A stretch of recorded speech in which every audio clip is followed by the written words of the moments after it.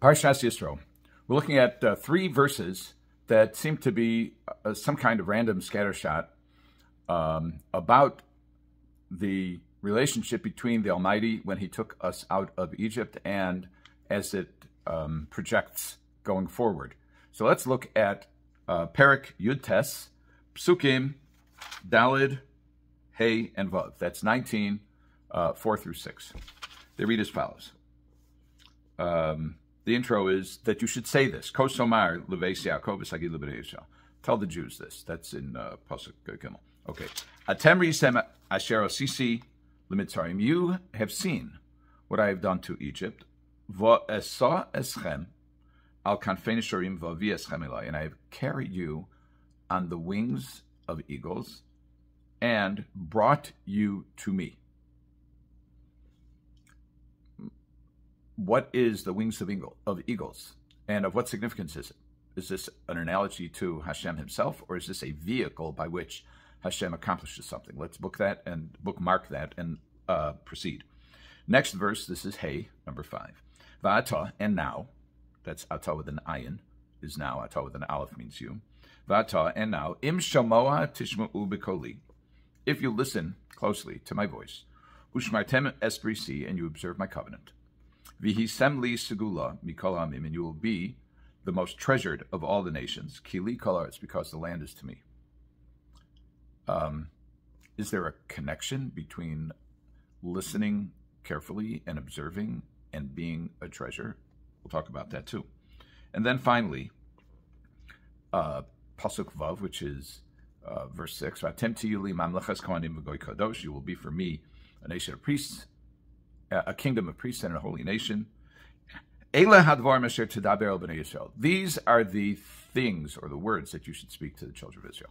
There seems to be a bunch of disparate notions here. Do they paint a cohesive picture? So let's go back now. First of all, this is something we see by bookends. It's Pasuk Gimel. It says Kosomar. This is what you should say, and then at the end of Pasuk Vav it says. These are the things that so this is a declaration. Now, what's the nature of this declaration? So the first thing is, you have seen how I've taken you out of Egypt and carried you on eagle's wings. Now, Rashi says eagle's wings, what is special about an eagle? So most birds, when they carry their young, they carry them in their talons because they're afraid of being attacked from above. An eagle doesn't worry about being attacked from above. It's the highest, it's the mightiest, it's the fastest. It could be a falcon is faster. It could be, I don't know if an esher is a falcon. We translate it as an eagle. An eagle is swift. Minisharim kalu.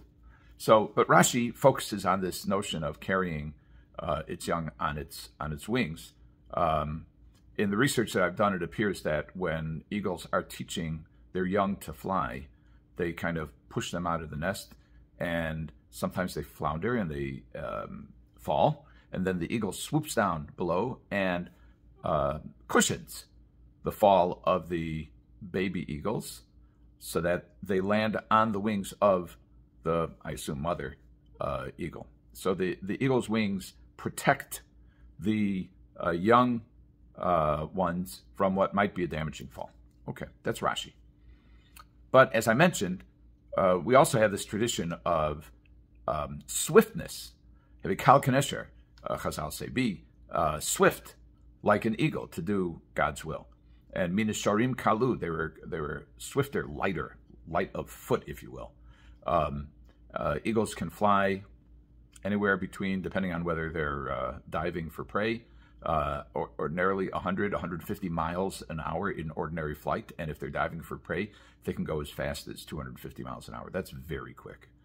And there are those Meforshim who say that Va'esa eschem al kanfei nesharim va'vi eschem elai means I have lifted you up. How have I lifted you up? I've lifted you up through the redemption, and va'vi eschem elai, and I brought you to me, meaning I've delivered you to Har Sinai, meaning I've delivered you to receiving the Torah. This has an implication of a swift turn of events from being slaves in Egypt to being a holy people worthy of and actually receiving the Torah. And then we go on. now this is of a piece with the next verse. The next verse is, V'atam shama tishmu b'koli. If you listen to me and you observe my Torah, then you will be a treasured nation to me. Of all of the nations, Kili kol haaretz. And Rashi points out that it's not that the other nations aren't valued, but that the nation that follows the word of God is valued more. And here we have a continuation of lifting up the people from slavery, bringing them to a source of living waters. That's not the analogy in the verse, but it's of the Torah, which is referred to as Mayim Chaim in other places. This is now the vehicle for getting close to HaKadosh Baruch Hu. V'avias chamelai, I will bring you close to me, and you will be my treasured. And then the final knockout punch, if you will, is Vatem tiyuli mamleches kohanim v'goy kadosh, and you will be for me a kingdom of priests and a holy nation. This is what you should tell the Jewish people. What does that mean? You'll be a kingdom of priests and a holy nation. So Rabbeinu Avraham ben Rambam says, and this is echoed in the words of Rav Kook, that there are those who say that it means that you will teach, you will teach, you will lead the way, you'll teach morality. The Rambam was very big in maintaining that the Jewish people have had the effect of improving the moral posture of the entire world by influencing a significant portion of it, specifically Christianity and Islam, to be monotheistic, or those who follow Christianity and Islam to be monotheistic. And that's a teaching of the Jews. Rabbeinu Avraham ben Rambam and Rav Kook take this a little deeper, and they say that it's not necessarily related to any specific mitzvah or command, but rather when the goal of being, the job of being a goy kadosh, a holy nation, which we've explored earlier, previously, the definition of kadosh, and we've suggested that it means dedicated. We're dedicated to a mission. So he says, and with this, with exception, if we observe the Torah, then with our exceptional conduct and behavior, both to other people, to other Jews, to non-Jews, to ourselves, to the Almighty, then, and the way we live will be kesefer chai, will be like a living book, dugma lu'umot ha'olam, it will be an example of how to live for the nations of the world. And this is kvod shemayim. This is the honor of HaKadosh Baruch Hu.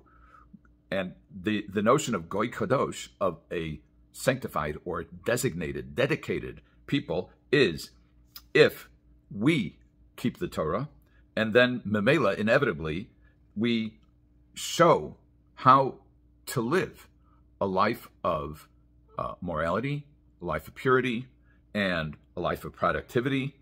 Rav Kook adds that the place to do this is in Eretz Yisrael, in the land of Israel, where the entire nation can be completely dedicated on its land, fulfilling the mitzvos there. I'd like to suggest that, despite the fact that there's partisan criticism from all parts of the world, but the way the Israeli army is conducting the war, the way that it protects its own citizens, the way that it regards with great respect the remains of those who, Rachmana litzlan, have been killed, and the way, the extraordinary efforts, the extraordinary steps that the Israel Defense Forces takes to protect the lives of non-combatant citizens, stands in a way, in a very stark way, in contrast to other wars that are going on right now, in which civilian life does not seem to be valued. As a matter of fact, civilians seem to be the targets of the warring forces. And in this one aspect, which is the conduct of war, we can take great pride in the manner in which the Israel Defense Forces is conducting itself. And this is but one example. There are countless examples of chasadim, of selfless acts of kindness that Jews are doing for each other around the world as a result of the disruption that is caused by the hostilities in Gaza. Vatem tiyuli mamleches kohanim v'goy kadosh. We are to be The words of the Meforshim were to be ministers, supposed to be moral leaders to the rest of the world. And we're currently in a situation not of our choosing, but when we do choose, we are called upon to choose in accordance with the Torah, with its precepts, and with its morals, and to be an example for the entire world. Have a good Shabbos.